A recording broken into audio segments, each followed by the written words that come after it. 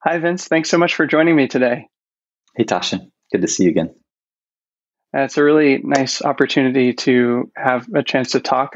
I've been a fan of Buddhist Geeks for such a long time now, and it's been a real delight to connect over the years in different ways on Twitter and so on. And um, kind of the impetus, so people know recently for this conversation was recently you offered to talk to me about transparent generosity models. You've been doing a lot of experimentation at Buddhist Geeks with different forms of structuring organizations and nonprofit work, which is something I'm fascinated with. So that's what I'm really hoping to steer towards. But Mm. so we'll get plenty of time to talk about that. But I'd also like to get the bigger picture for folks of like why that work is so important to you.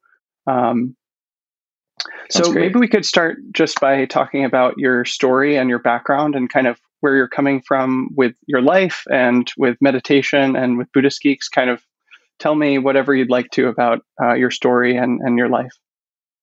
Okay. I'll try to give the thumbnail sketch of how I got to where I am today. So I'm 38 now, almost 38, and I started doing a formal practice when I was 19. So just about 20 years ago. Actually, when I was 13, I started and then stopped for a little while and came back at 19 and been practicing since. And I was a computer engineering student at North Carolina State University at the time when I started to catch the enlightenment bug and start to really kind of wonder, like, what's true, what's really true, and who am I, and like these kind of deep existential questions, which can arise, I think, often for people at that age. But then I think too, when they arise, it's like, well, I just got to get to class, I've got to finish my midterms. Like, there's all these things that we're doing, and for some reason, the seeking for me was so strong and so intense and so important that it really overshadowed everything else that I was doing. And I dropped out of the computer engineering department. I went into philosophy where I thought maybe I could find some answers. Didn't find that much in the Western philosophy department at NC State. And then found my way into a student group called the Self Knowledge Symposium, which was originally inspired by the work of this West Virginian farmer, the self-enlightened guru of the like 40s and 50s named Richard Rose. Strange, enigmatic character, but some of his students were really interesting folks. So they started this student group, David Gold and Augie Turek, and they were entrepreneurs as well as practitioners. And so I think from the very beginning, for me, those two threads were kind of intertwined. And although in the beginning I was more of a hardcore meditator, I eventually dropped out entirely just to meditate full time. I was waiting tables and going on retreats. And then eventually my wife, my current wife, then girlfriend, she said, "Hey, honey, you could actually go get a degree at this place called Naropa University and meditate and finish your degree." So she very, very wisely like steered me in that direction. And we moved to Boulder, Colorado, where Naropa is based. And at Naropa, I found a couple communities. One was the Buddhist Shambhala community there at Naropa, which was founded by a Tibetan teacher named Chögyam Trungpa. And there's this whole community around his work that was still present very much in that community. And then I also found and was a passionate kind of student of Ken Wilber's, who is an integral philosopher. I'd been reading his work before we moved out there, and very fortunately found a job at his Integral Institute, a nonprofit that he was running at the time in 2004 through 6. And so I was working part-time there, going to school, meditating a lot. And that for me was kind of like the place where Buddhist Geeks was born, because I was so interested in all of the media stuff that we were doing with Integral Institute, in particular through this website called Integral Naked, which was one of the first media, like pay for service media sites that I'd ever seen. This was early 2004, before Facebook, before Twitter. Ken was really pushing a lot of edges, and both in his philosophical work, but also in the way that he executed this project. And so I learned a lot in that environment, making $5 an hour doing web work. But I learned a tremendous amount, and I took that and I wanted to continue this exploration of what is integral. This was the thrust of his work. How do you bring together what's true from all the different strands of human knowledge, and have a comprehensive view of what's going on. And so I was really curious about that and really passionate about my Buddhist practice. So I wanted to explore that question in the context of Buddhism without having to use those terms, because they're so technical and philosophical and they turn a lot of people off. So I was like, I want to explore what this means, what this is, but without using the language. So just use the language that people are familiar with in Buddhism. So that was the start of the Buddhist Geeks project. And it started really as a podcast in 2007. We launched January 1st, 2007. So it was early in podcasting days. And we just caught, my friend Ryan Olkey and I, at the time, we caught this wave. I think we were doing something that was new at a time where the medium was new.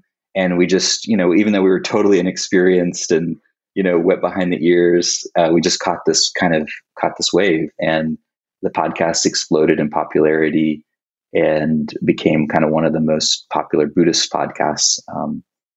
And so more or less that became like my full-time hobby project. And then in 2010, a few years later, I figured out how to make it a full-time work. And I made that transition from working for other people and doing cool work, but still not exactly the work I wanted to do, to running this small, at the time, for-profit that was mostly supported by the generosity of people listening to the podcast. And we kind of went from there and did a bunch of other stuff, which I don't know if it's important for the context of this conversation, but eventually we became a nonprofit, and that was an interesting transition. And maybe more to the point of what you want to talk about. But yeah, that's a brief history, more or less. Yeah, tell me about that. Like, what were the different iterations of Buddhist Geeks, both in terms of like what you were doing or what you were aiming for, and then also the kind of configurations of it, making that move from for-profit to nonprofit? Yeah, sure. So 2007 to 2010, it was really a hobby project, a passion project. There was very little money that was running through the organization. We started as an LLC simply because that was the easiest way for us to like buy a microphone and do it as a business. we knew nothing about nonprofits, and we really were truly ignorant about the structure of business in a lot of ways. So that's how it started. And when you form an organization, it's actually really important how it's formed. It turns out I later learned that. Yeah. And in 2010, it just didn't make sense to me at the time to try to reincorporate or change the name of the thing. It just was much easier to continue along those lines of being a for-profit. But very much we did it in a way, we raised funds in a way that was very much like a nonprofit. We started this micro patronage drive where people were giving $5, $10, $15, $20 a month. And we were giving kind of like Patreon now. We were giving like little incentives at these different levels. And we basically, I was able to quit my job and take a go at working on the project full time with the income that we brought in from this micro patronage drive in 2010. I was working at the time at Sounds True, which is a spiritual media publishing company. And I remember talking to Tammy Simon, who's the founder of Sounds True. And I was telling her, I'm going to be leaving. And I sort of expected she'd be a little frustrated or upset. When you lose someone on your team that's valuable, usually people get whatever. And it was totally the opposite reaction. She jumped up and gave me a high five. And she's like, yay, good for you. And she just saw my entrepreneurial spirit. She was the same way. And so it was like, she was genuinely happy for me. It was total empathetic joy. So sweet. And yeah, that was really sweet. So it was a good start to the company. And then from 2010 to about 2014, that was our sort of for-profit kind of growth period, I would say. We were doing a bunch of new projects, most notably an annual conference that ended up attracting maybe 1,200 people total over the course of the 4 years we ran it. And we because of that conference, we suddenly got on the larger media radar, and we had a bunch of articles came out from like LA Times, The Guardian, Wired magazines. Like suddenly Buddhist Geeks was this big deal because of this particular moment, and because we actually met in person, it was a real thing suddenly. So that sort of like put me into this weird category of like Buddhist micro celebrity. And my ego also just blew up in proportion. And so I was very much in this kind of mindset of like, I'm this like, Buddhist for profit, like CEO, and I'm going to like change the world and, all these things that the article said I was doing. And so I bought the hype around myself, and more or less we built a small team. Daniel Thorson joined our team, who you lived with at the Monastic Academy. He was an awesome team member. We had, I think at the peak, we maybe had 4 full-time employees and a number of volunteers and freelancers working on the project. And we raised money. We raised a decent amount, hundreds of thousands in investment capital. We had some great investors and advisors who I really appreciate, still to this day, because they understood what we were trying to do, I think. And they were totally cool. Virtually all of them were totally cool with us realizing that this wasn't the right form for us to be in. And in 2014 or 15, Buddhist Geeks kind of like collapsed. And I moved back home from Colorado to where I grew up in North Carolina. I crashed into my grandparents. They have a guest home, which I'm really grateful for, and had a place to land and not have to pay rent for a couple months. And just kind of like recovered from the ego explosion that was the last few years and the failure that was the for-profit model for us. We weren't able to grow in the way we wanted, and it didn't really work. It just didn't really fit. So we reincorporated we didn't reincorporate. We had a group that incorporated a nonprofit, and then we transferred the assets of Buddhist Geeks to that nonprofit, and essentially were reborn in a 501c3 educational nonprofit form. But we didn't really do much with that. In fact, I kind of I had another little spasm of trying to do the for-profit meditation thing with a new project called meditate.io. And I spent a couple of years, in a sense, trying to do what we had already failed with the first iteration of Buddhist Geeks.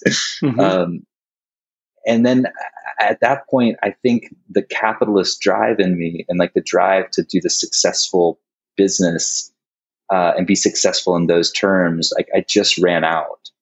And I felt like I just couldn't get behind my own.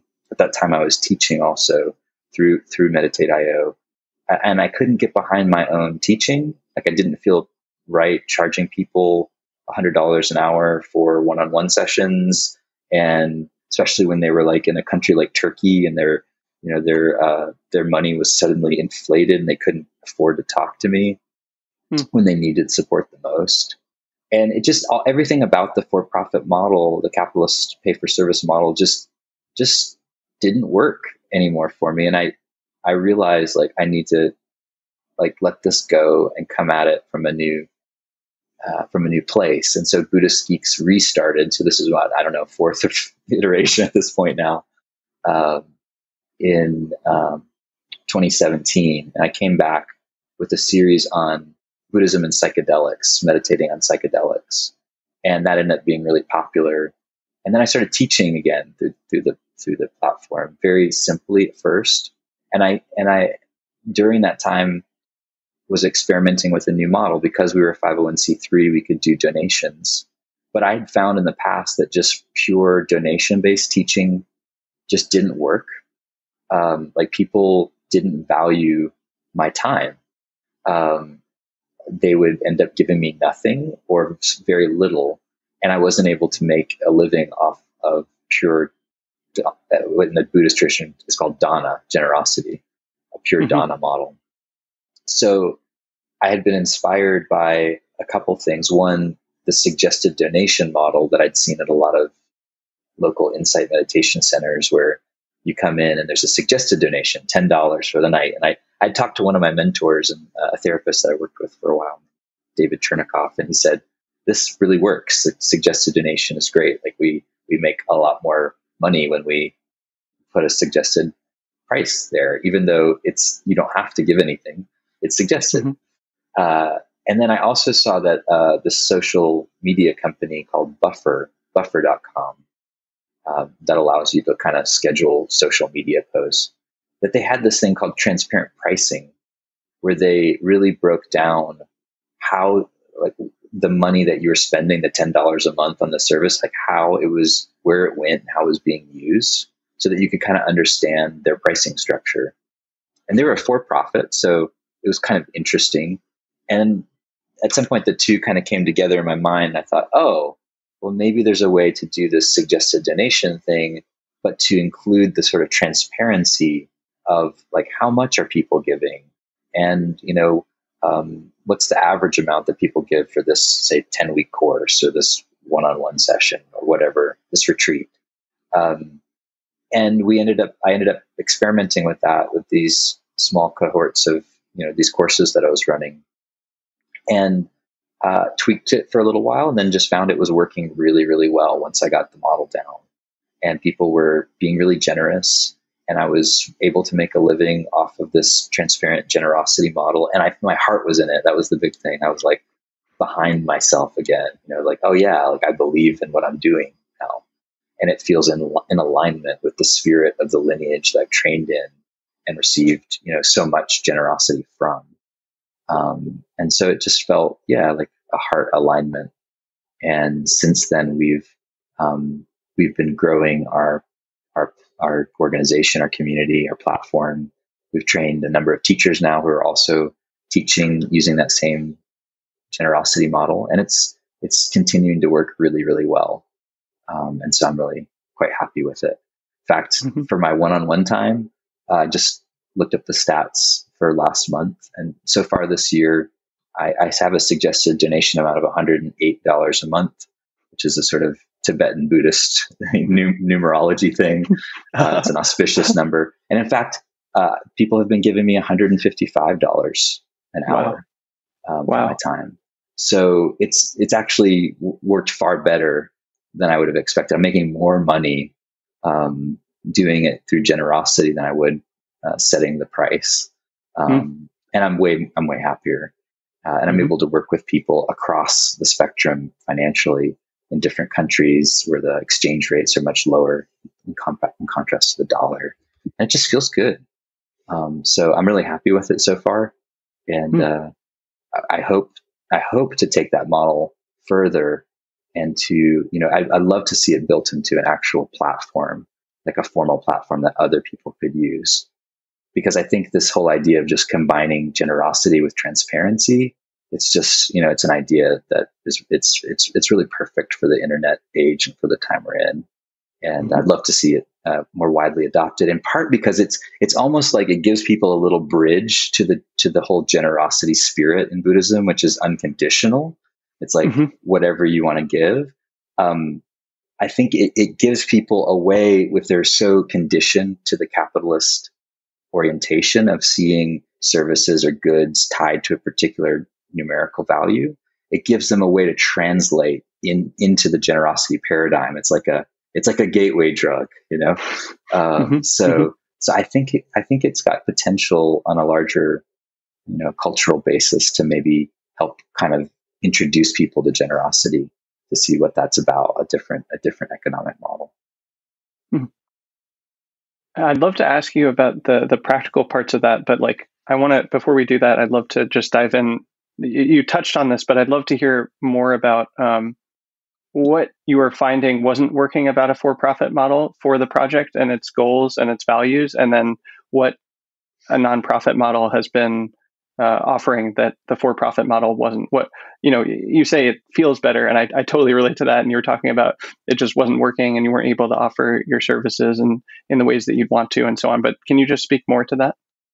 Yeah, sure. I mean, I think there's a few threads for me here. One is just the historical dimension of Buddhism and how its origins really were in India, Nepal.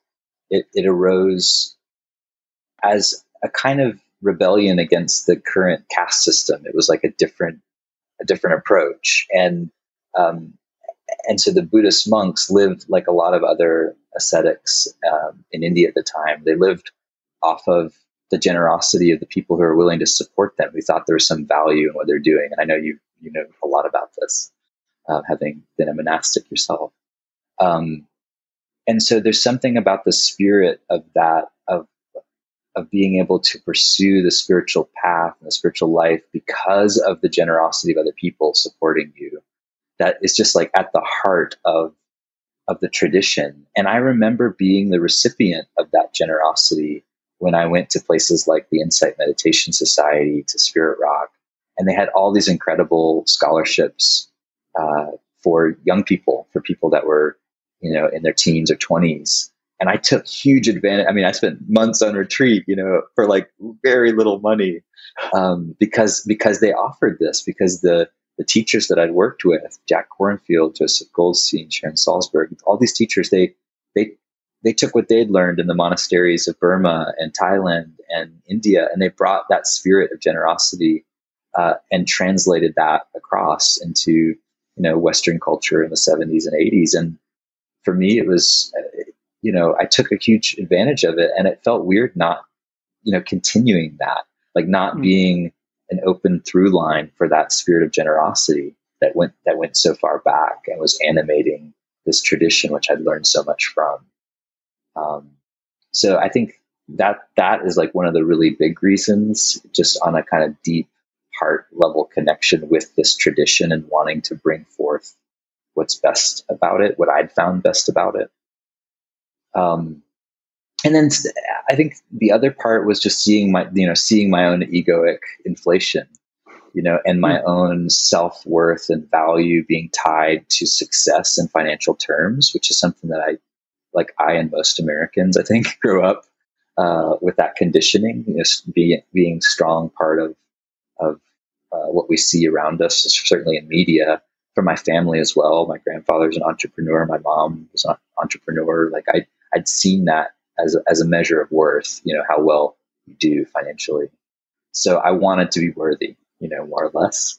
And I think as I started to see through that and see the pain in that, you know, I could tell that it was a weird pursuit to bring into this domain, and understandable, but not really in alignment. So that was like on a personal level, just kind of deconditioning myself.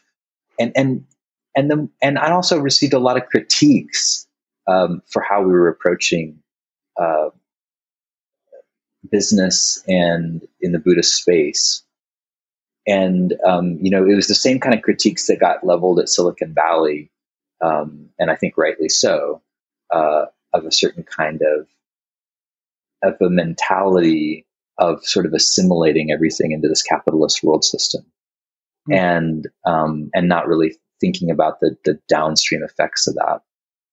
And as I saw those critiques, some of them were really kind and cool, and some of them were really garish and terrible, but I let in the parts that felt true over time and realized that they were accurate, you know, and there was something fundamentally that needed to be questioned about the very world system that we're operating in, and all of the, you know, the ways in which that world system has brought us to the brink of ecological collapse, for instance. And it's so hyper unequal in terms of how wealth is distributed, and how that it continues to grow, that inequality, and all these really social issues. And I realized, oh yeah, I'm contributing to this larger platform that is leading to all of these really terrible outcomes. And from an ethical standpoint, I just didn't feel like I could continue to do that, even though it's hard to do some things without doing a capitalist model. Like it really, truly is. So certain kinds of work at scale. And so I'm not saying like no one should do capitalism, or that it isn't the appropriate vehicle for certain kinds of projects. Like I don't see how Tesla, for instance, could operate, how we could get, you know, large scale renewable energy across the world quickly without it being capitalist at this point, because that is the world system, that is the platform, the general platform we're operating on. But, you know, that's not what I'm doing. You know, the Buddhist Geeks is not trying to scale renewable energy to the whole world and doesn't need a ton of capital. So it's different. And yeah, I think those are some of the threads. When I look at what wasn't working about the for-profit model, it just didn't make sense. Mm-hmm, mm-hmm. Yeah. So you kind of discovered this transparent generosity model from a few different sources of, Dana historically, and Yes. seeing that was how your own practice was supported, and that you wanted to offer that forward. And then also this model that you saw from Buffer of like disclosing how things were spent and what the metrics were and so on. And could you just talk about the nuts and bolts of what implementing transparent generosity for Buddhist Geeks has actually looked like? Like, what exactly did you do to implement it? Yeah, so I went and found a platform, a donation platform where people could manage their own donations. We ended up with kindful.com. And then essentially for each course or each campaign that we're running, essentially anything that we offered, whether it was a course or retreat or one-on-one sessions, would have a sort of a campaign that existed just for that. And what we did is we created, when we ran it for the first time, we would sort of offer a suggested donation amount and make that clear when people signed up to donate. And the way it would work practically is someone would see the course or whatever, and instead of paying and then getting into the thing, they would just choose to get in, and then they would get information about how to make a donation should they choose to. And we would just follow up a few times with them, sending emails saying, hey, this is how we sustain this economically. This is the suggested amount, so forth. And then after I ran a couple courses, then I had data. I could say, okay, with this particular model, when we have 12 people in a group, and we do for 10 weeks, and we meet for 90 minutes a week, this is the amount that people gave on average. This is the range of giving. And I just kind of broke it down mathematically to give people some information. And the next time we ran the same course, then we'd share all of that data and give people a little bit more information about previous giving. And in some ways, that's more or less how it works. It's pretty straightforward, and most of the transparency for us so far has been on the giving side. We're still very much working on figuring out how to make this elegant on the budgeting side. Like, this is where all the money goes. And, but of course, we do like an annual report, like most nonprofits, with all the transparency around this. But I'd like to have a more real-time solution for that. But I just haven't been able to find a software solution that does that. Which again, I think there's an opportunity for that. But yeah, so we're very much still in the implementation phase of this. And then we take the data and we also share it openly on our, we call it our meta site, META, which is at meta.buddhistgeeks.org. So you can go back and see all of the previous data from all of the previous retreats and trainings, courses, one-on-one stuff. It's all there for people to see, so that if they want to have any sense of that information, they can get it. The other part of this that I didn't mention is that our teachers also practice transparent generosity. So as a teacher, all of the money goes to the teachers for virtually all of our programming. And then the teachers have a choice to then give back to the organization to support the administrative overhead of putting on these things. And so we basically invite our teachers to share a certain percentage if they want. They could share 0%, they could share 100%, it's up to them. And then that's essentially how the organization is supported, from the generosity of the teachers. And so it's generosity of the people doing the programs, the generosity of the teachers makes the organization run. And then what ends up happening is we get some people who have means who end up giving larger donations that really helps run the organization. And that's surprised me the most, actually, is that we've received way more support in terms of donation money using this model than we ever had in the past. And it's really enabled, I think, the organization to continue to grow. So it sounds like there's a lot of different components of this, really. There's like an analytics portion where you're kind of analyzing the data that you have. Yeah, and a lot of spreadsheets, tracking, things like that. Yeah. And then there's like a like a technological part where through Kindful people can choose how much they want to give, and then there's like an informational or educational side where you're telling people, informing them what the model is and what the numbers are that you found. Yeah. And then publishing it as well to the web just for anyone to see. And then all of that supports everyone in being able to practice generosity and support the larger mission. Yeah. Yeah, absolutely. Yeah. And what I was surprised by too is that in a way this model is great for experimenting with new offerings, with new solutions, because you get this instant financial feedback that at least becomes part of how you can kind of evaluate how well something worked. It's not the only measure, of course, but it really kind of helps inform, instead of telling people, okay, here's the price, and then you offer this thing, and then you sort of have to do this, this process of trying to figure out later, like, what was the price too high? Was it too low? How do we figure out the right price? It's like, no, you just let people tell you what they felt like, what the value was for them. And that's amazing feedback in terms of what you're offering, in addition to other forms of feedback where people actually give direct feedback and whatnot. But that surprised me. It sped up the process, I feel like, of innovation on a product level, if you want to look at it from a sort of a business perspective. Yeah, that makes a lot of sense. Sort of an interesting advantage to working in a for-profit space where you have to do all that, try to do all that up front. Right. Because people can choose how much to give, and then you can find patterns in that. Yeah. You'd be like, oh, wow, that really worked. Like, it really worked to offer it in this way, or this content was like, people really responded to this, but just not so much. Yeah. And why do you think, I can guess, but why would you said that one of the things that surprised you most was that people end up giving a lot more. And why do you think that is? I think they start to get the practice of generosity.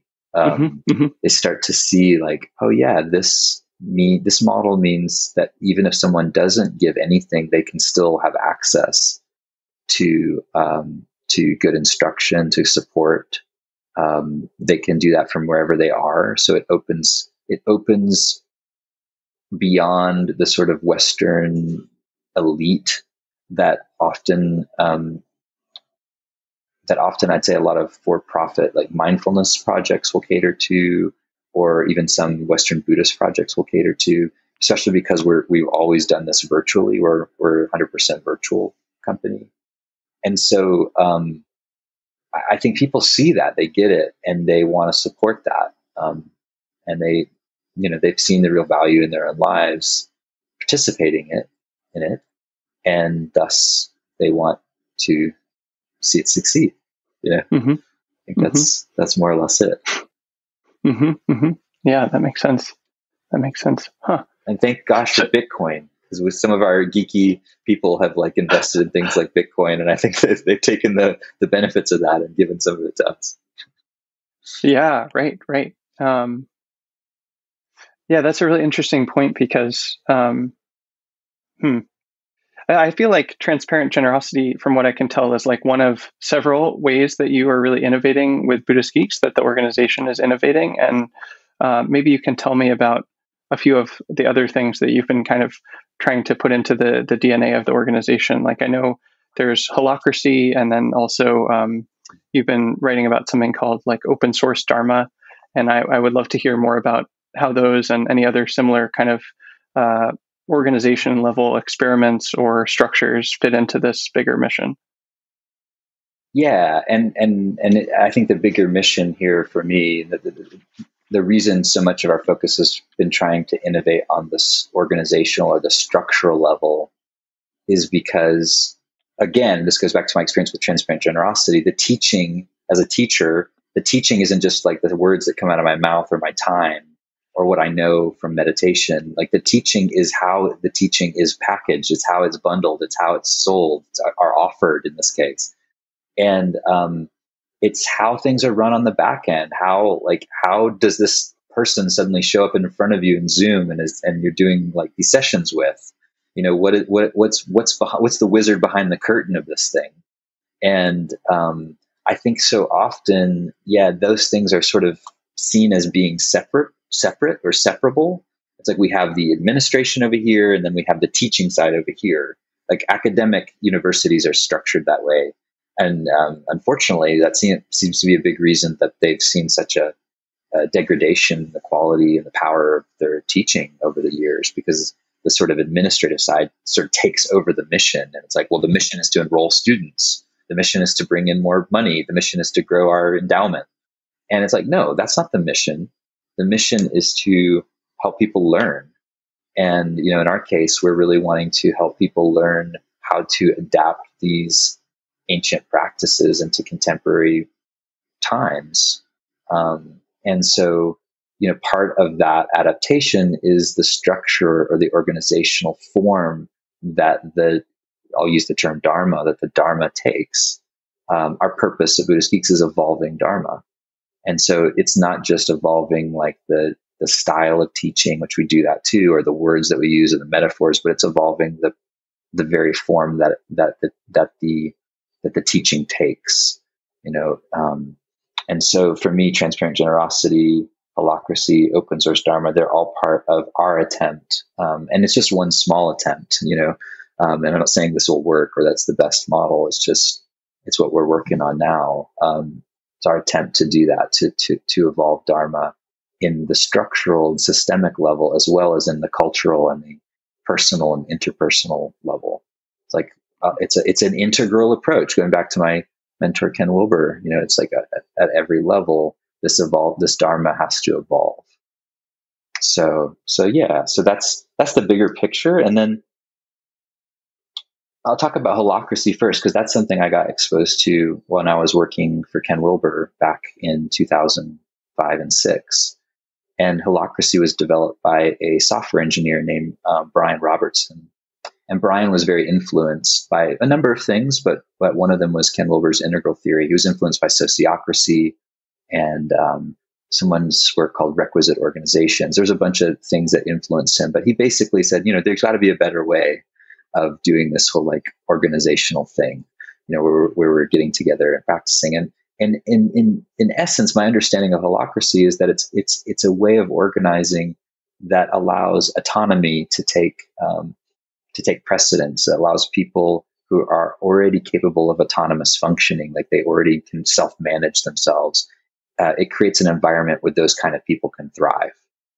And it does that in a number of ways. But when I was exposed to that system originally, while I was working at Integral Institute, and they tried to kind of adopt a little bit of it, they didn't do a wholesale adoption, because Ken would have had to kind of give over his authority and distribute it into the Holacracy. And I don't think he was quite ready to do that. It's hard for the founder, to let go. And as I have found that as well. But I just fell in love with the ideas, and we ended up adopting it with Buddhist Geeks from the very beginning. In 2007, we were using Holacracy.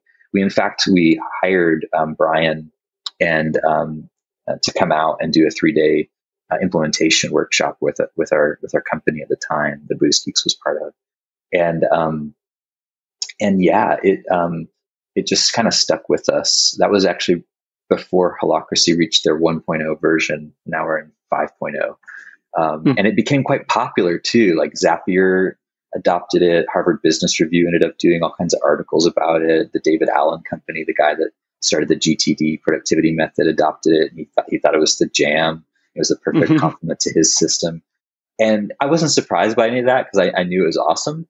But it was just kind of validation for me that there's something there. And so that's a system that we use for really how we operate as a company. It's our organizational operating system, and it defines roles and accountabilities. It gives us ways to process tensions that arise in the organization without having to kind of go to the normal kind of ways that people process those tensions, which is usually get really political and really nasty and go to the person who's got the most power, and they'll just kind of decree from on high, like how things have to be.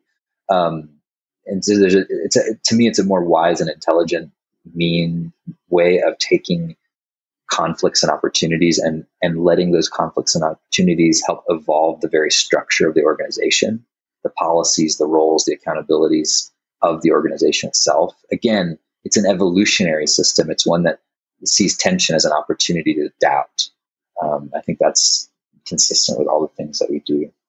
And so, yeah, that's kind of Holacracy. There's a lot more on Holacracy for those that are interested. I had Brian Robertson on our podcast 2010 or so to talk about it. And it's a really interesting system for those people that are, I think, geeky, who want to take on something that's complex.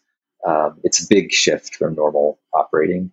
So it does take a lot of investment. And you have to have people who are in the leadership positions of the organization really adopt it, in my experience. Otherwise, you get these little kind of silos of people trying to practice this thing, and it doesn't usually work that way in my experience. So it's got issues, but we're still going with it. We're going strong. And then open source Dharma.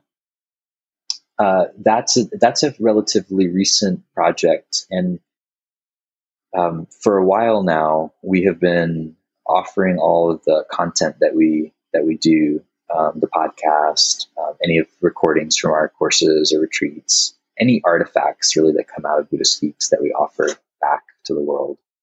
We offer them using a specific licensing, which is called Creative Commons. That really arose as part of the internet, a new way of trying to identify the different ways that information can be shared when there's so much of it and it's so freely available. And there's a certain class of this Creative Commons licensing that is considered kind of the most open, right below public domain, like it's free, anyone can use it for any purpose. And this is called a free cultural work.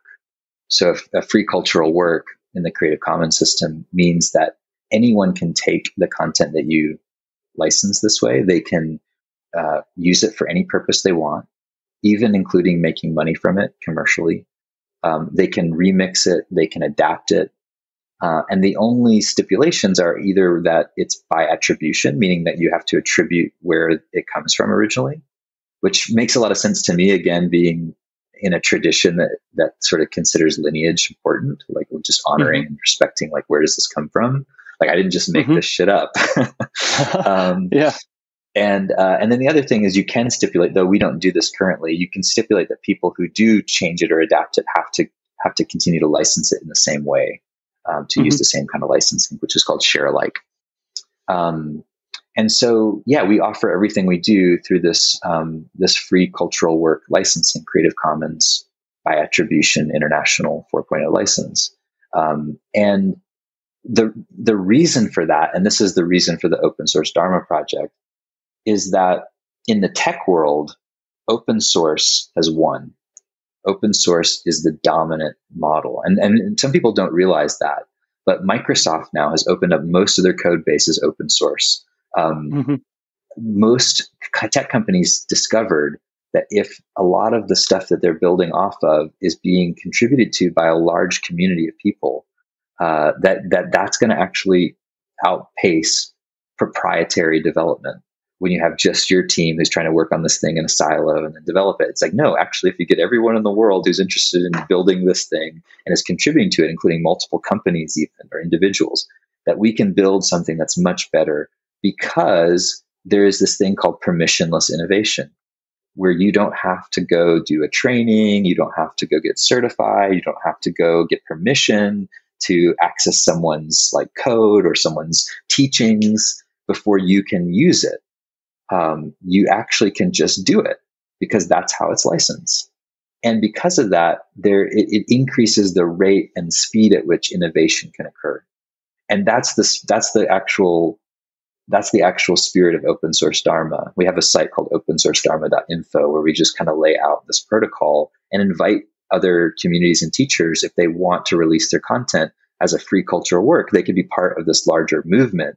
And we can identify who's doing this so that we can see we can build this larger collection of resources and tools and techniques and guided meditations, and in our case, social meditations that anyone could use and adapt, so that we can speed up we can increase the rate of innovation happening in the Dharma, meditation, and mindfulness space. And I think that's, it's an ethical thing is what it is. It's like, hey, we need to do this and do this quick, because these psychotechnologies and these teachings are really valuable right now. Like they're really needed.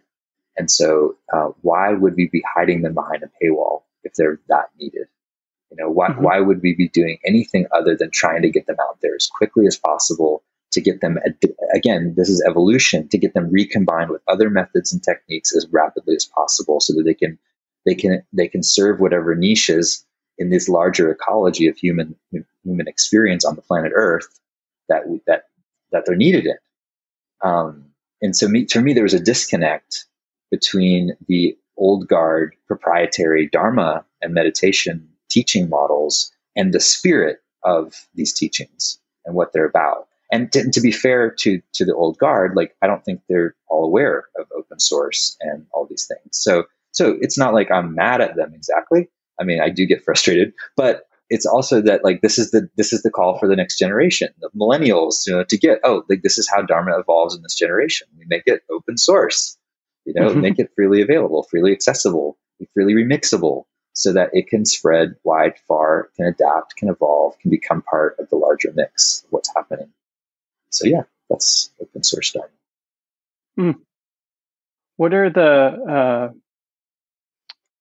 the different kind of offerings that Buddhist Geeks has currently that you're contributing through this new medium of open source Dharma? You talked a little bit about social meditation, and I'd be curious to hear more about that and any other offerings that you're offering.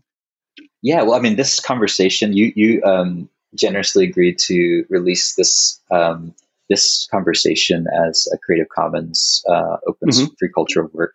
So that's really interesting to me, because that means you're going to publish it probably on your YouTube channel, and that means I could publish it also through anything else that I want to. And anyone could publish this. They could take some part of it and they could share it. They could take the whole thing and include it in their course on evolving Dharma and charge $1 million for it, whatever they want to do. Like, if you do that, feel free to give back to Tasshin and I. Give back. Yeah.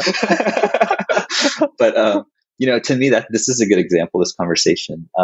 And I do all of my podcast conversations that way.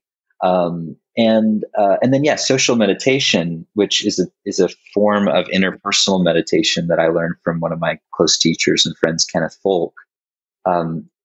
We took his work and built upon it, and he gets the open source thing and the generosity piece. And so he's been kind enough to really offer his unique innovations of taking traditional practices that were usually done silently by oneself and figuring out that you can do them out loud with other people, and figuring out how to do that.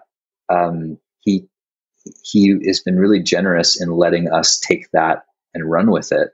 And so we've been working on, over the last 10 years, developing these interpersonal protocols for practicing together, for facilitating these intersubjective meditation experiences. And I know you have a background in those kind of practices as well. So I don't have to explain to you how awesome they are and how beneficial it is to bring meditation into the intersubjective space. But we offer them as open source instructions. So that means that anyone can take them and use them. We do offer trainings as well for facilitators who want to learn from us and with us how to do that. But it's not a certification process. It's not like you have to do this training before you can then offer these things. It's like, if you want to get better trained and be able to better offer these things, you're welcome to, and here's where you can do it. So what that's enabled already in the last year of doing this, I've trained 100 facilitators in this practice over the last year, all open source, I think it's enabled it to spread faster and further than it would have had I, charged whatever, a few $1,000 for the training, which I could have, because it's awesome tech. And people do charge that much for things like this. But instead, it's like, a 10-week course is like suggested donation $300. And, and here's how you do the basic facilitation. And in one of those trainings recently, a woman named Vida Perez, who I knew back from my Boulder days, used to run the Prison Dharma Network, is now running the Prison Mindfulness Institute, has now brought these practices and techniques into hundreds of prisons, in North America, because they already had this network, and they like social meditation. And she was like asking me, like, so I could just like do this? I don't have to pay you anything? And I was like, no, you don't. You can just do it. It's okay. And yeah, and I think part of the reason that that was able to happen is because of the open source nature of it. So so already I have some good data points on how it's working, and I'm pretty. I would never myself be able to do that. Like, it's not my, it's not my mission in life to go teach this stuff in prisons. Although I'm so happy that that's being done. And likewise for all the other people that are, learning this stuff and find it valuable, and then are bringing it back and adapting it to whatever context they're in. They can do that freely. They don't have to jump through any hoops, but they do need to. They do need to say where it came from. And that itself, from a business perspective, brings people back into our orbit. And so in a way, that's, you could say traditional language, that's marketing. But from another perspective, it's just like honoring where things came from. People get interested and want to go back to the source and learn more. So I'm fine with that. Yeah, part of the reason I want to ask about this is, like, I'd be curious to hear your sense of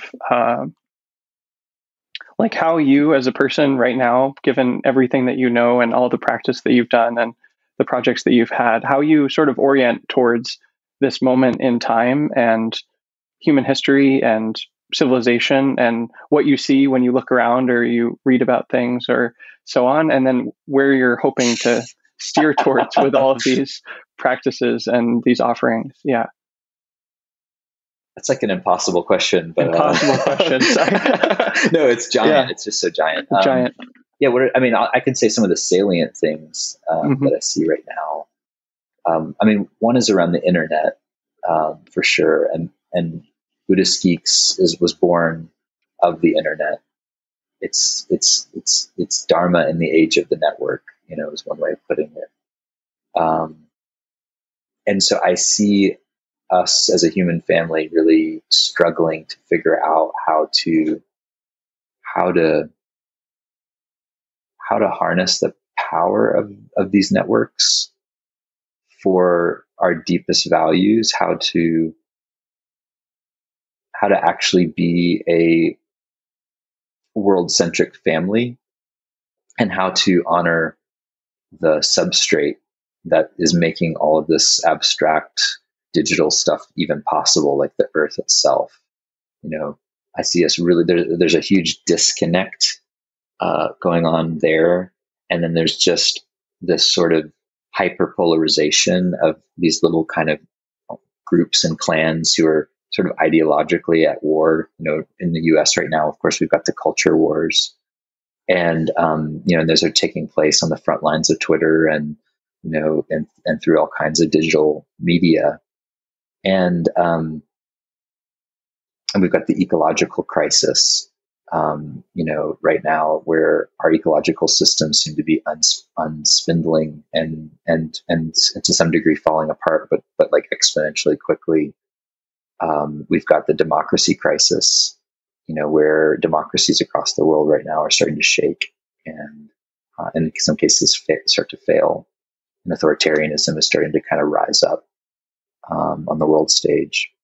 And, we've got this incredible health crisis in the United States, mental health on the back of the pandemic. It's even worse. The number of overdoses, the amount of suicides and depression.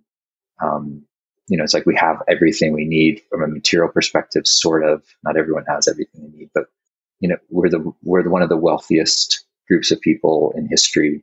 And yet we're so fucking like unhappy and struggling, and many people are even struggling materially despite the incredible amount of wealth. So there's this inequality crisis. And yeah, I just look at all of that. I'm like, whoa, holy shit. Like, there's some serious problems right now that we face. And traditional Dharma, the way it was formulated in the time of the Buddha, just isn't equipped to deal with that. Like, it's got some good stuff. Like, I think it can help people find a kind of freedom and liberation from the conditional realm, which is kind of increasingly in some ways hellish. And which is great. But that's by itself a kind of just spiritual escapism, for people to just kind of hide in in emptiness, use the Buddhist term, to hide in nirvana, out of samsara into nirvana. For me, the Dharma has always been a response to the conditions of the time. It is itself evolution. It's evolution. It's evolving. It's truth. But truth isn't static. It keeps changing. Or as Ken Wilber, my early mentor, said, he said, form is emptiness. Emptiness is evolving, because the world of form is evolving and changing. That's our best understanding of it, our best story of it right now. And so too, do the forms of Dharma need to evolve and change and adapt to this moment. So when I look at this current moment, it's clear to me the problems and some of the solutions, like some of the things I've laid out, like social meditation, transparent generosity. Some of these things I think could be part of the larger solution set, but not by themselves. Like, it's not enough. There has to be something much broader, like a broader kind of collective awakening, collectively seeing deeper into who we really are and what we really value, and enacting that in ways that are truly transformative. Like, before the substrate fails, before our ecology can't support us, we need to transform, and quickly, And so to me, that's why I emphasize the evolutionary part of, like, rapid adaptation, recombination, pulling out everything that can stop us from innovating and stop us from being able to collectively figure out the solutions to these problems, no matter what, at every level that they're happening simultaneously.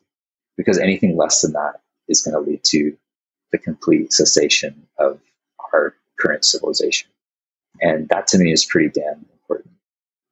And I think anyone who's gone deep in their practice, beyond the self-centered focus of realizing, like, I'm not apart from anything else, starts to feel this on a really tangible level. Like this is so important.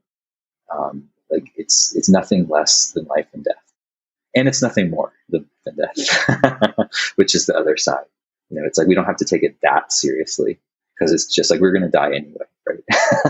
So, if everyone dies, okay, that's what happens in this part of the multiverse. Everyone, we extinguish out into nirvana. But I don't want that to happen. I care. I care. You care. I know a lot of people care, and so yeah, we gotta figure out how to translate that caring into action. And I think that's what we're doing together on the internet, trying to figure that out. And poorly at times. I think on Twitter it's very challenging. And I don't think a lot of that is the fault of ourselves. I think it's also the way these platforms are built.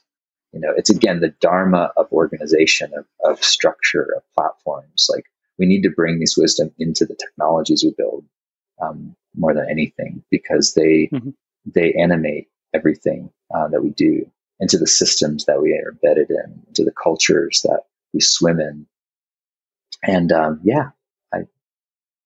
down for the challenge. I know you are. I hope everyone listening is. Me too.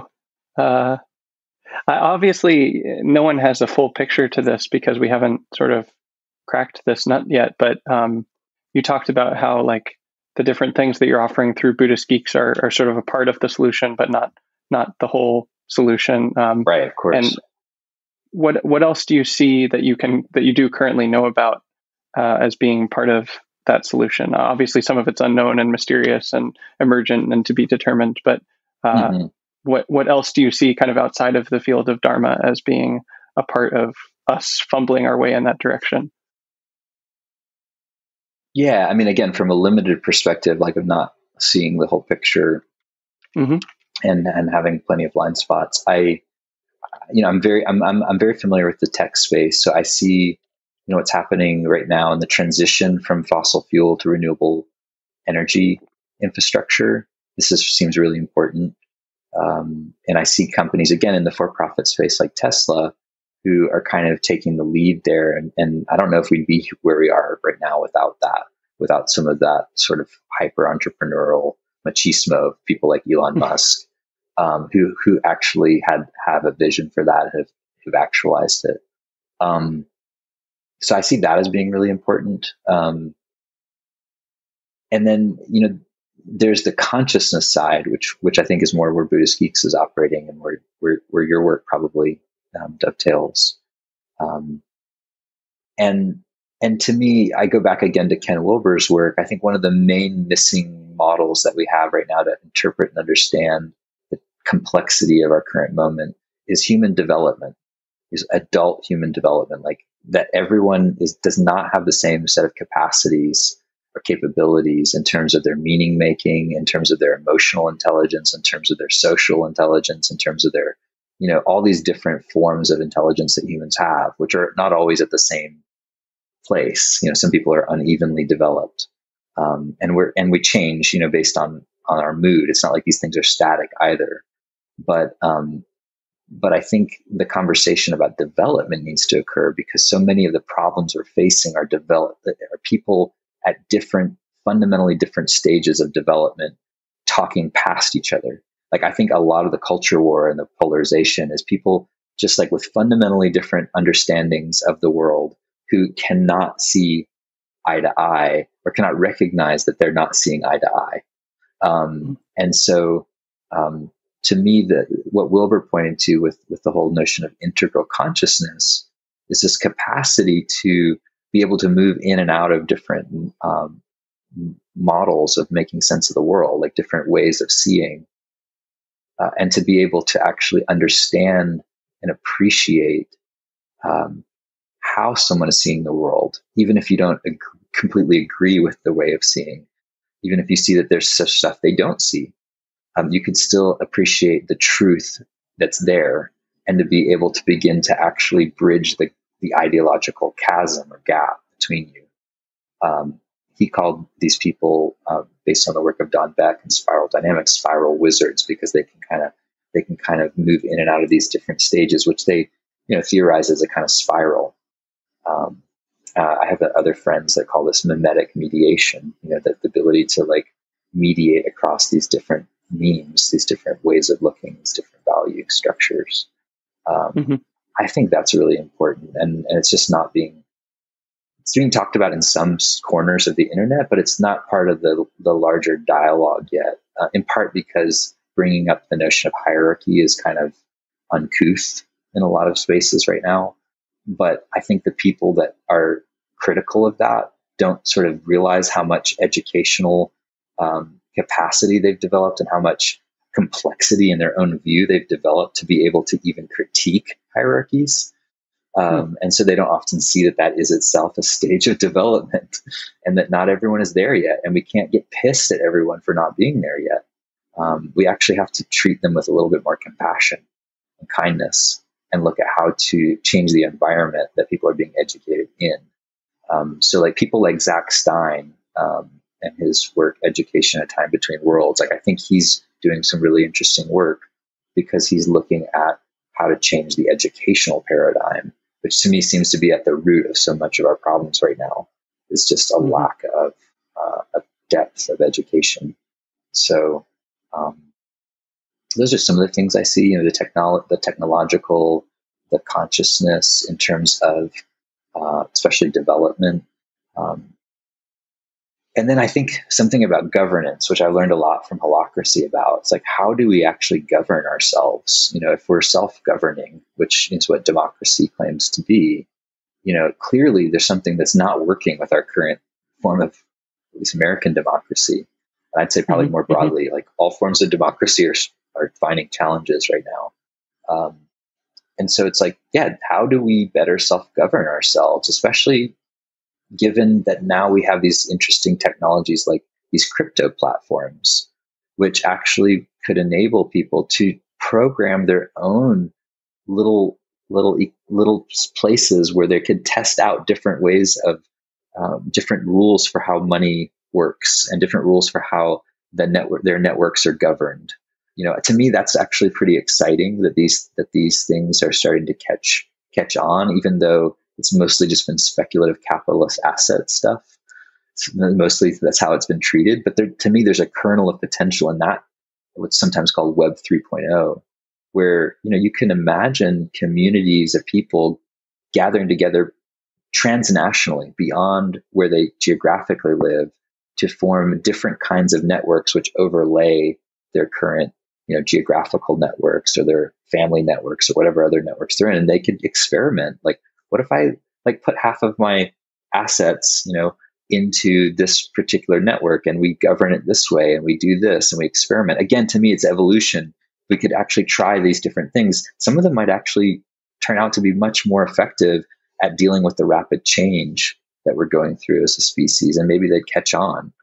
Maybe we could have these transnational forms of coordination start to emerge, and resource sharing across national boundaries, because the nation state and capitalism, they come hand in hand, they go together. And there's something that's fundamentally failing about that, that's just not working. So I'm sort of excited about the prospect of these technologies opening up a space for the people who kind of have the consciousness to get that, to start to try to make some real experimental leaps and try to create new kinds of cultures of wakefulness that might actually be more responsive to the problems we face. Because that's the key part of Buddhist practice to me, is responsivity. It's like, what are the teachings of all the Buddhas throughout space and time? As one of the Zen koans goes, and it's an appropriate response, just like something that's appropriate to this moment. Yeah, it's interesting that you touch on the cultural dimension, because I think something that I've been wrestling with a lot myself is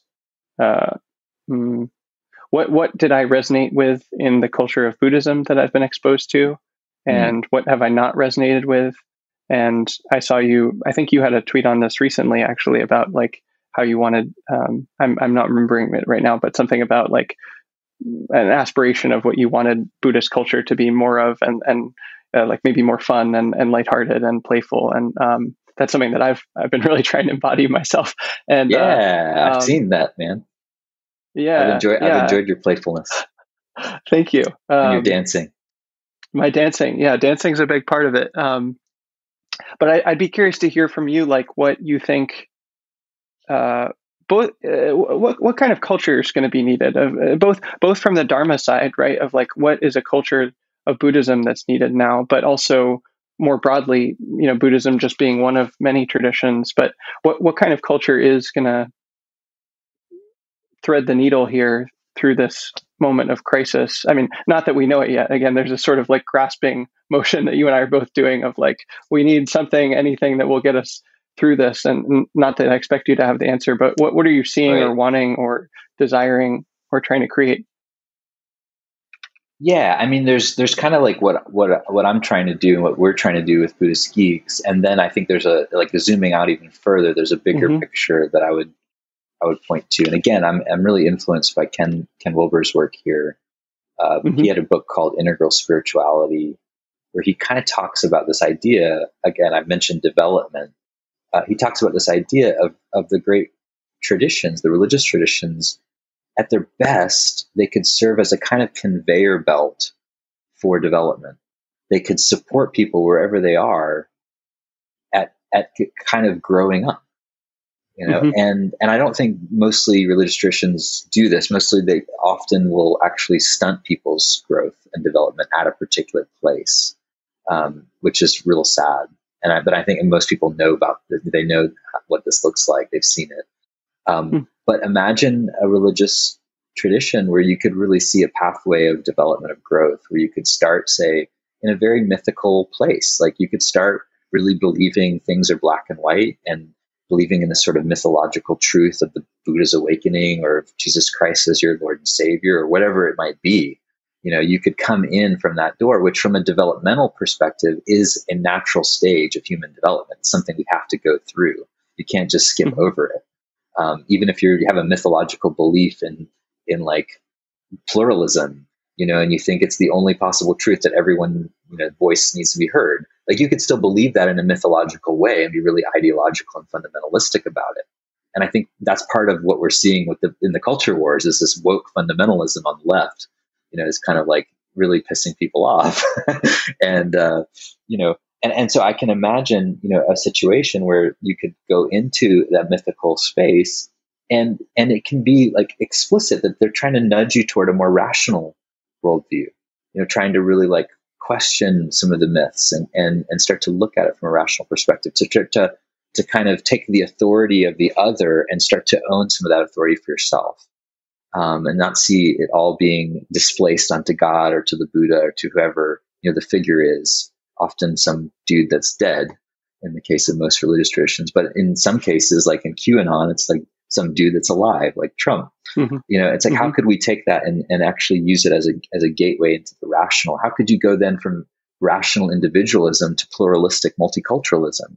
And then from there, and this is where I think Buddhist Geeks were trying to operate, it's kind of this rational to pluralistic to integral stages of development. Like, how do we actually honor and include the truths of that pluralistic development, like of recognizing the massive differentials and power relations that are at play, and seeing the way that we're embedded in fundamentally inequitable systems, racist systems, and systems that perpetuate unequal outcomes in ways that are just clearly unjust and unfair, that could be tweaked to be more fair, to be more just. Maybe they won't lead to perfectly equitable results, but we could take out all the bullshit from these systems that is just blind to its own biases, and start to kind of tweak them so that they're a little bit more fair, or a lot more fair.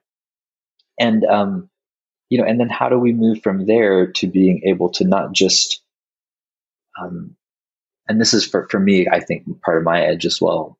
So it's a little way, in some ways, hard to talk about. But like, how do we move beyond the kind of what Ken described this pluralistic phase as flatland?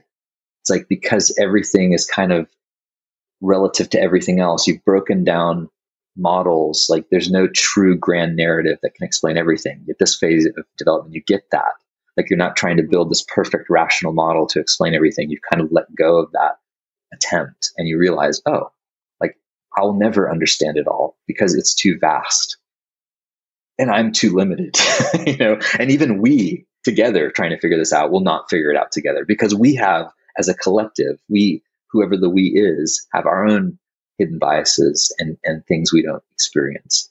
And there's something we're missing. But that leaves one, I think, in this sort of space of like, well, what do I do then? Like, how do I actually take action in a way that's constructive, or that could be building something, if it's not building some perfect model? And I think, to me, the question of an integral Dharma is, how do we take the previous lessons and learnings from the previous iterations of Buddhist Dharma and apply them to what we've learned in culture and society up to this point, technology, culture, society? How do they all come together into a more appropriate expression of this particular moment and what's needed here and now?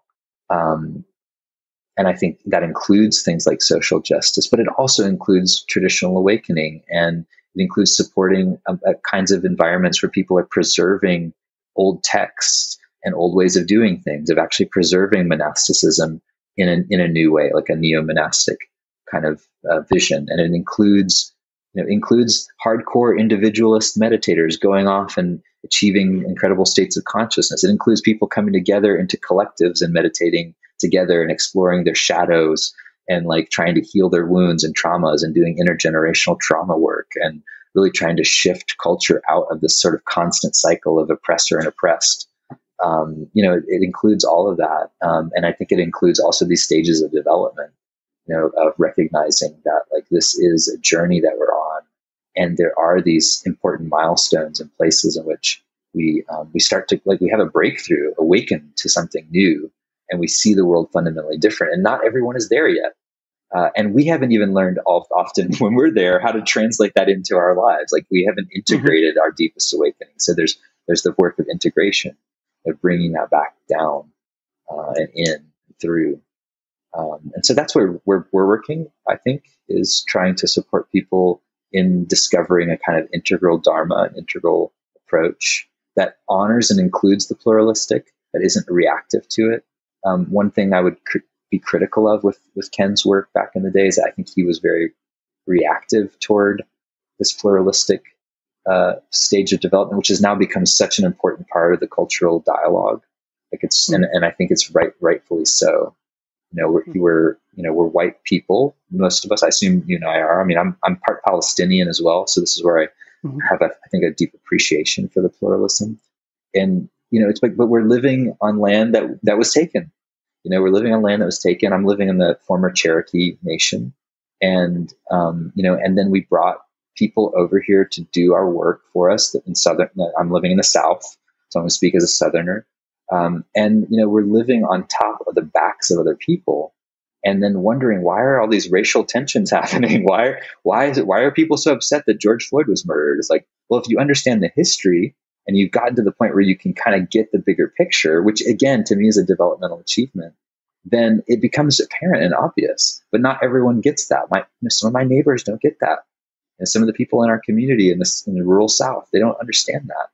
And yet I still try to be kind and caring and compassionate to them and speak their language, because like they actually matter, even though sometimes I'm getting pissed with them, they really matter, and we have to have them on board, or at least, find a way to include their way of living so that they don't feel so threatened and need to react by overthrowing democracy, for instance. To me, these are important challenges and questions that I think we have to figure out as practitioners, how to bring these things into the real world, where it really makes a difference and it can respond to these issues and problems.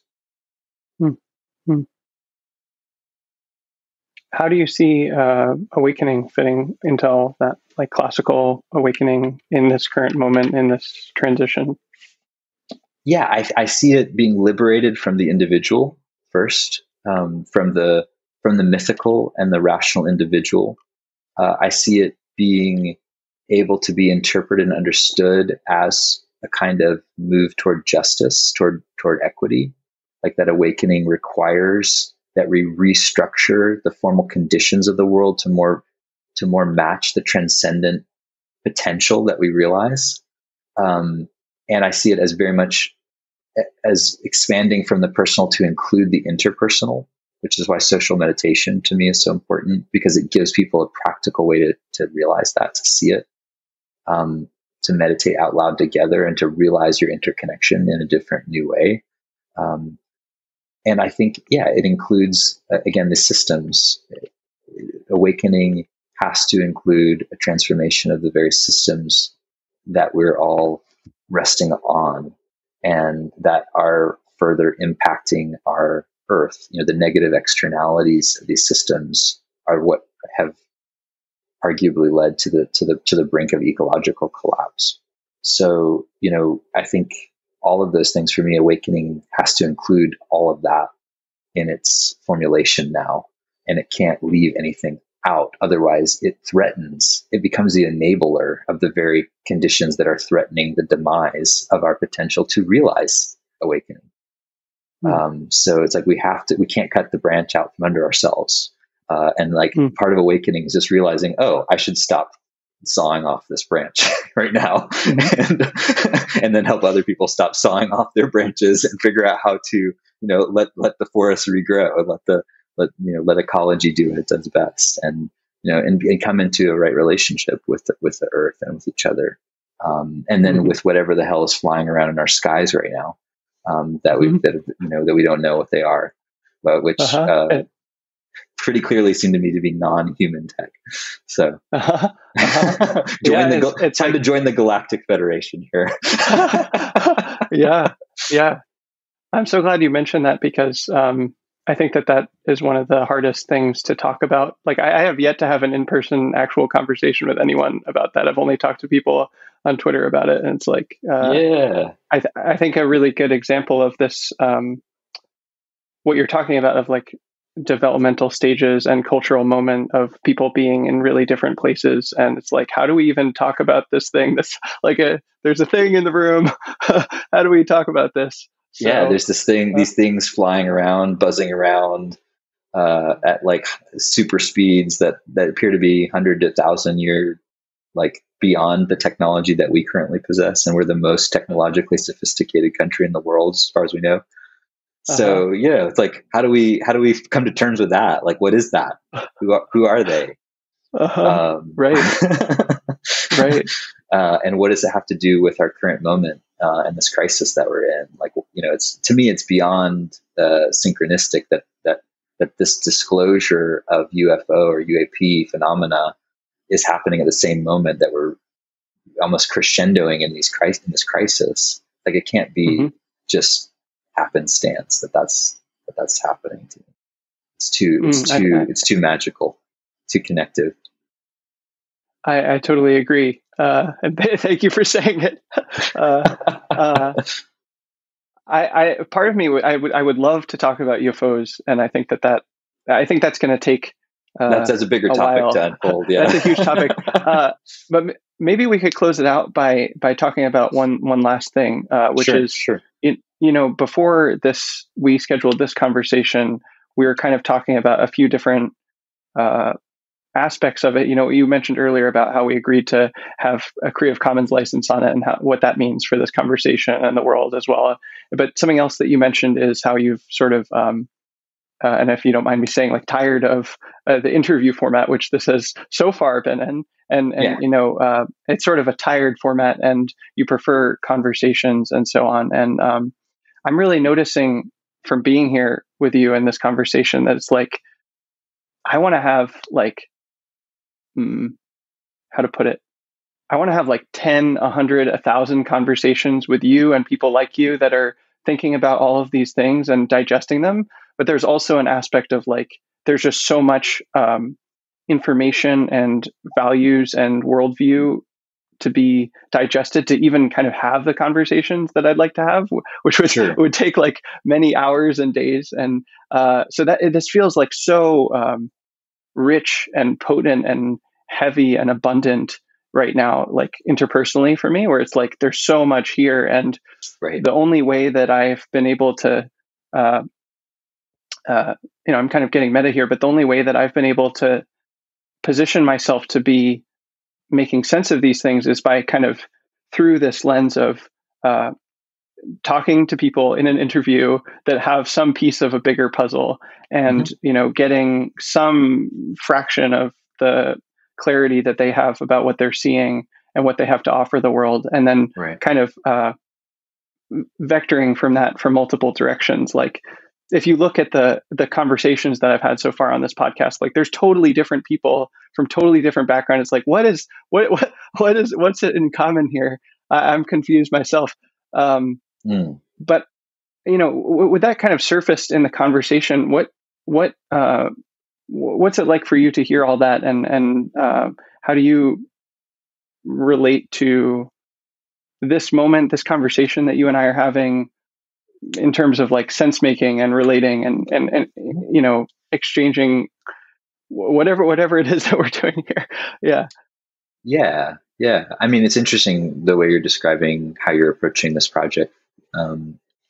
Your conversations and interviews, sounds like in a way you're like curating different kinds of perspectives and offering that as one, like, kind of part of one channel, which I think is really cool. And then, it seems like we've opened up now to a bit more of a conversation, a little bit more back and forth. That's right.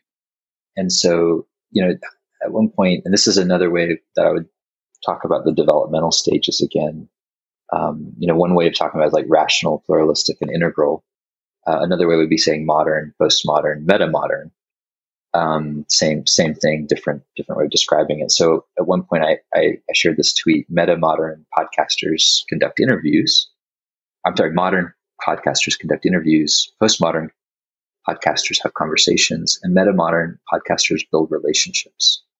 And I think that's how I see what we're doing here. Like, it doesn't, getting out the information, like you said, doesn't mean you're just modern. Because every stage of development transcends and includes the previous. It's not like we leave behind who we previously were. So we have to still get out the information and get like get all the terms and all the background and the history, so someone can kind of orient to what someone else is saying, where they're coming from. But then we can start to like drop the idea, right? The notion like, oh, well, I know everything and you don't. You're the interviewer. Your whole purpose is just like to get people who know stuff to say stuff. It's like, no, you know a lot of stuff, and you have a lot of interesting things to offer and things that I don't know. So there's Mm-hmm. something interesting in the back and forth, like a dialogue, where we sort of let go of this idea that one of us is higher than the other in some ultimate way. Mm-hmm. And I see that very much as the postmodern kind of decentralizing and questioning old hierarchies and kind of flattening things a bit. But then it's like, okay, over time, if you and I keep talking, or keep engaging like on Twitter and elsewhere, we build a relationship, we build a rapport, and we can start to say things to each other that wouldn't have been possible before. And maybe we even get brave enough to say something like together with each other while it's being recorded, like about UFOs or something. Yeah. So like, that's how I see it. It's like we're building a relationship, and that relationship, having some of it shared in public is in a way inviting other people into our relationship, with us, in a way that maybe it's only been really possible on the internet to do that at this scale. What do you think? Yeah, it hits home, and I think it maybe clarifies to me what kind of relationship I'm hoping to build, because I think I'm reflecting on the question I asked you earlier of what I'm seeing, what you were seeing, and what you were wanting. And for me, I'm seeing in my own life how powerful contemplative practices have been, how much of a use they've been to me. I still feel like just such an amateur at them, but even to the extent that I have developed them, it's been utterly transformative. And at the same time, how and then I see us in this moment of crisis on so many aspects: social, economic, environmental, and my heart is just going out. I want to do something about that. And I want to make it so that somehow those can, the practices and other things can resolve that problem. And I want to have a culture that I live in that sort of bears fruit to the resolution of that kind of problem naturally. It's not, like I want to live in a culture where like I every day get to like play and be in abundance, and that is somehow the resolution to the problems that we've had. And I don't know how to get there myself. I have pieces of the puzzle. Like I'm trying to offer like metta to the world and these conversations and my blog posts and things like that. But like it's just your Twitter presence. Steps. Exactly. Yeah. Yeah. And it's just steps, and like we have to do that together. And so I want to build a relationship with you and with other people that I'm talking to, where like together we're like dancing our way into a new culture that solves the problems, and it's also like delightful, and maybe even the way I frame it is like a heavenly realm. Like I want to dance my way into a heavenly realm, where instead of going into a hell realm that's just collapsing the planet, I want to be in a heavenly realm. So that's how I see it. Make sense of it today, right now, in my own consciousness. Yeah. Nice. I like that. Thanks for sharing. Yeah. Yeah. Well, thank you so much for your time, Vince. This has been just an absolutely delightful conversation. And I really hope it does build, a relationship in the future, not just for us, but also for the people listening to this and for the larger world, where we do start to get our shit together and build something more beautiful for the planet. Yeah. No doubt. Yeah. Thanks. Okay. Good to talk to you.